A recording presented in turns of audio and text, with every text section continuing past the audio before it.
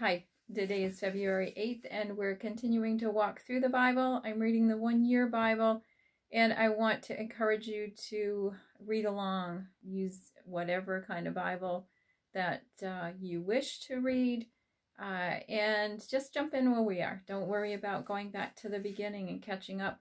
Just jump in and join us today. We're referring to Exodus chapter 28, 1 through 43, Matthew 25, 31 through 26, 13, Psalm 31, 9 through 18, Proverbs 8, 12 through 13. And yesterday I talked about the temple and how it compares. It's a great model for who we are, and I didn't get it quite correct. So I'm going to try again, because we're studying the Old Testament tabernacle in the wilderness and the plan that God gave Moses. So I want to show you a picture. And this here is the curtain that surrounds it, and this inside is the inner court. And I believe that this is an example or a model of our bodies. There's one gate, and through those gates is the senses. Our senses are, you know, the hearing and the touch and the taste and the feeling and the hearing, seeing. And so those things from the outside get into our mind, which is the holy place. And that is the place in here that, you know, I could say so much about that, but that's not the study that we're doing today. But this is symbolic of our mind, our wills, our emotion. And this here, our experiences bring thoughts, words, and sometimes spirits, you know, the spirit of fear, spirit of rejection, spirit of wisdom, spirit of knowledge. And it comes in through the senses, the words that we hear, especially things that we see, and the experiences that we have. And then from this place, you can only get to the Holy of Holies from the holy place. You can't get into the Holy of Holies from the backside or the side. You have to come in through the gate of the inner court, and then the gate of the holy place, and then into the most private place and the most holy place. And I believe that that is our spirit. We protect our spirit so diligently. And the experiences that we have come into our mind, and we have words and emotions and thoughts, and those things will get into our spirit. And sometimes the Spirit will come in. The Holy Spirit will meet with us in the holy place. And that's where we can meet with God. And God will come in the holy place and then manifest himself in our minds. And we'll, you know, renew our minds, renew the spirit of our minds. And then it will manifest physically. So I didn't quite get that right yesterday. I wanted to do it again today so that I could get it a little bit more accurate and explain exactly what I meant. So in Exodus, we're talking about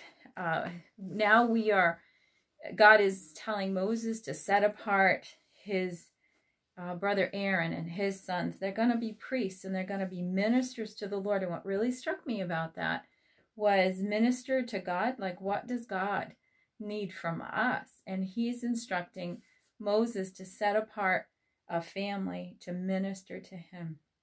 So there are some things that God needs from us, and he's looking for us to provide for him, and we're the only ones that can provide that for him. We're the only ones that can come and have a relationship with him. He created us for relationship, for intimate relationship.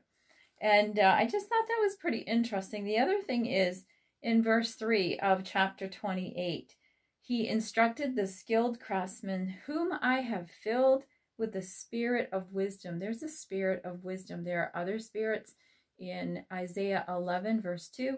It talks about the spirit of the Lord, the spirit of wisdom, the spirit of knowledge, the spirit of counsel, the spirit of strength. And there are more than that. But, you know, we're talking about God saying that man has a spirit of wisdom that God gave them. And that's how they could create the crafts that they had. And I've seen pictures of the Old Testament tabernacle in the wilderness.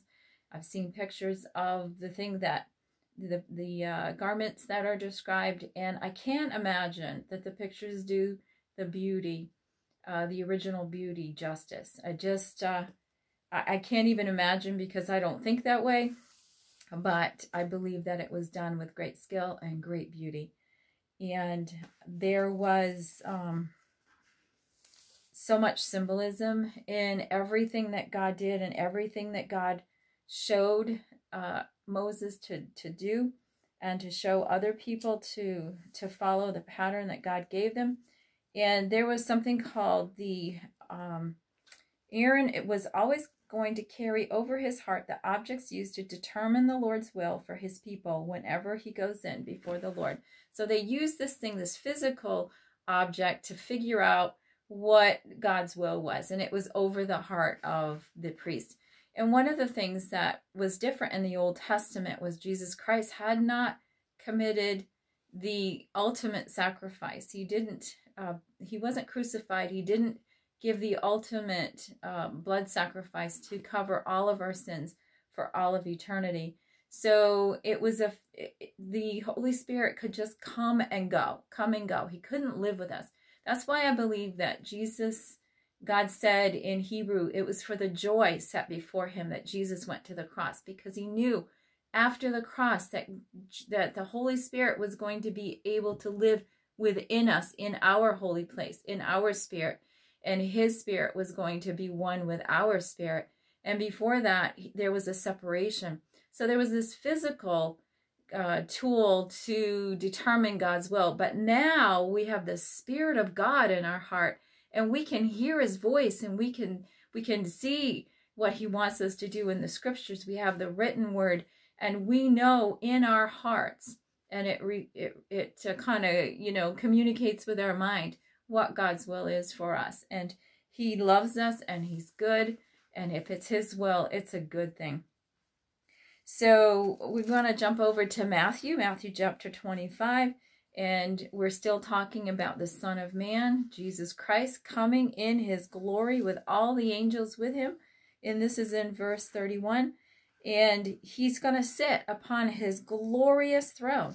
All the nations are going to come before him, and he is going to separate the sheep nations from the goat nations, meaning, he's going to put them on one side and on the other.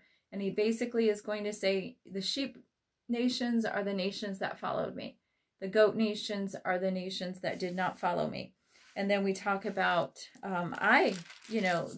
myself, and whether or not I'm going to be a sheep or a goat, if I'm going to be righteous or evil. And he talks about the fact that how we treat other people, we're treating him. So, when someone treats your children in a good way, they're treating you well. And I know that sometimes I've heard stories of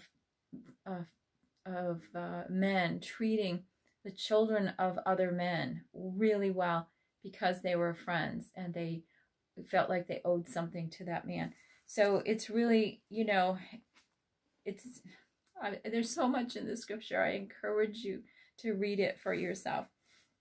And then he says in verse 45, I tell you the truth. There he is again.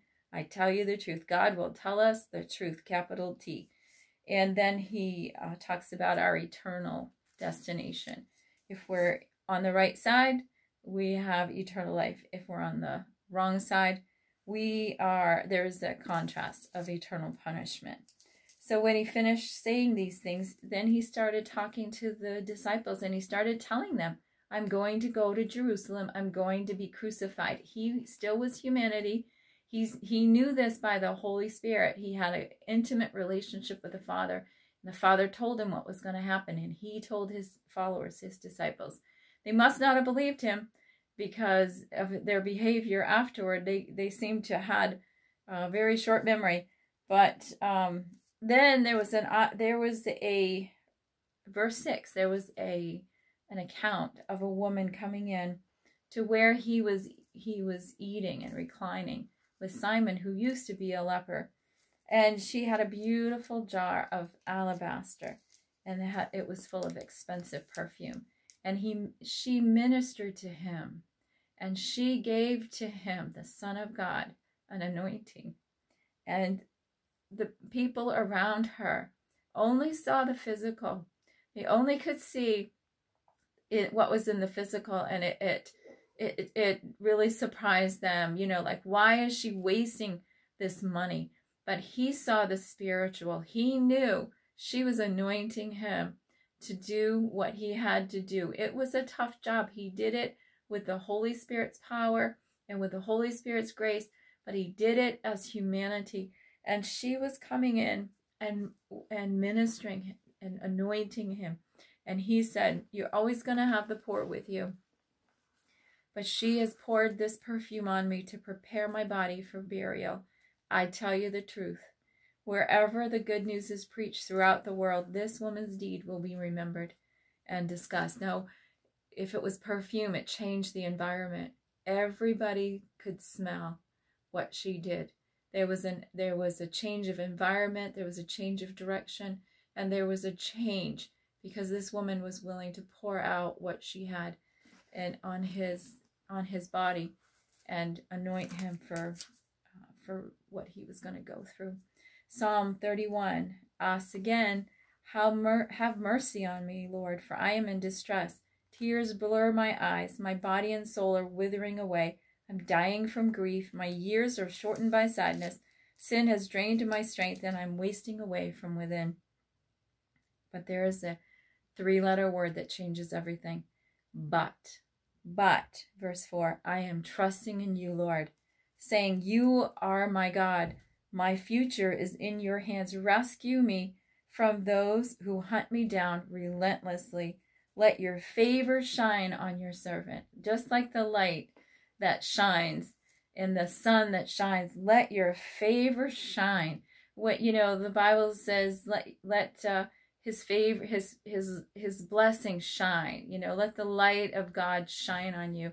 Well, he is light. So when you're looking to him, you're seeking for him, you're looking straight into the light, and you're looking into his face and his light, and you're always going to have the light of God shining on you. In your unfailing love, rescue me. Don't let me be disgraced, O Lord, for I call out to you for help.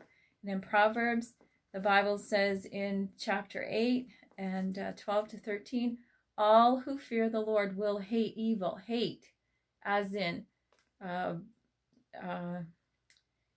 what do I want to say? If you hate it, you're pushing it back. You're resisting it. You're not accepting it. You're rejecting it. Therefore, I hate pride and arrogance, corruption, and perverse speech. I tell you the truth. I tell you the truth.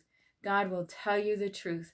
If you have ears to hear and a heart to understand, he'll tell you the truth. He's going to tell you the truth about yourself. He's going to tell you the truth about his relationship with you. And he's going to tell you the truth about himself. So I pray and believe that you have an absolutely blessed day. And I invite you to join us again tomorrow.